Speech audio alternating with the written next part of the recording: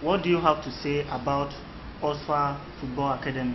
Yeah, this is me, Coach Olale Michael, the president and also the founder of osfa Football Academy, which is full means Oluwasegun Football Academy, based in Lafia, though it started in Lagos, Nigeria, Jegule, the land of plenty.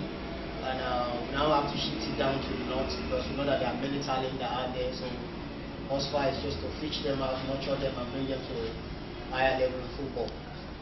Yeah. What is the Football Academy mission and vision? Yeah, osfa mission number one is to make sure that we have future stars that will represent our country in the future and in the junior and the level, and also the senior cadets, and definitely to give them a life in the future. And also the mission and our vision is just to make sure that most of them secure a club and give them a better life so that we remove them out from the streets. So that's what I have for the youth in osfa Academy. What about the football tournament that we had that the academy will be playing in Europe, Amsterdam, Holland next year? Yeah, definitely. That's another big task ahead of us. So we are really working day in, day out, always in the field, trying to be physically fit, get the boys psychologically, mentally, and emotionally fit, and also to put them in good shape because the tournament is our G Cup in Amsterdam, that's the hosting country, and also in Rotterdam, that's the second venue, which will be comprised of 74 teams. And we'll be breaking 32. Then from there we have the best team, the ball go for the best 8 and the best 4, so we can have the first, second, and third. So osfa is really preparing hard because it's a tournament that we really want to go there and shake the whole Amsterdam, and also to have the better vision for the scouts that will be out there so that they will know that osfa has something to offer. Yeah. What do you have to say about the football generally, Nasarawa State and in Nigeria at large? Nasarawa is blessed, sincerely speaking, because this is my 5th year now in the state, and I've seen a lot. The dark and Queen's corner of all Lafia, the state, the local government, the development area, they're blessed talent. All what they need is just a privilege and opportunity, and also something that will make them grow. If they can just forget about the sentiment of tribalism, or your color, your race, or your religion, or where you come from, because we both speak one language.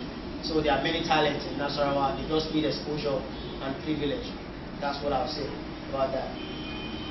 And recently, Nigeria played a game against Guinea, and they had a 2-2 draw. What do you have to say about the draw, and what do you think is the reason why Nigeria made those draw, and what is the way forward for Nigeria? Sincerely speaking, Nigerian football is down. We should take back to during the days of when football was football in this country. We have a lot of blessed talent, but these days football is all about sentiment in Nigeria. Even in the national team, you see. The players there, they don't give their coach Samson Siasi and the other crew no respect because they have money better than them. And these are people that also played in the country when football was football. Let's take it back to Tunisia '94. We know what the players did even before going to World Cup. Nigeria are the best because number one, the coach working by them is a non-sentimental coach, which is Western of Clemens, Western of a good coach that came from Dutch. Up to date is in Nigeria. Why is he progressing? Because there are many youths in Nigeria that can go far.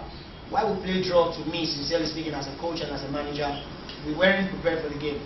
Over sentiment, the time also, we didn't train, we didn't prepare well. Guinea, they've already planned their strategy to come here and come and pick a draw.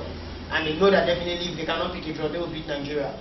So for me to see my country not going to the Nations Cup, it's a shame, also it's a good challenge, because it will make the youth also in the junior cadets and also the home base Eagles to work hard for them to know that football is not I can play, but rather prove it. That's just what I have to say, and I want them to sit down and sit up so that definitely such a thing will not happen in the next Nations Cup that I'll be preparing for. There's a big blow because Nigeria will not be there, and it's very bad and it's very sad to the whole general football nation. That's what I have to say.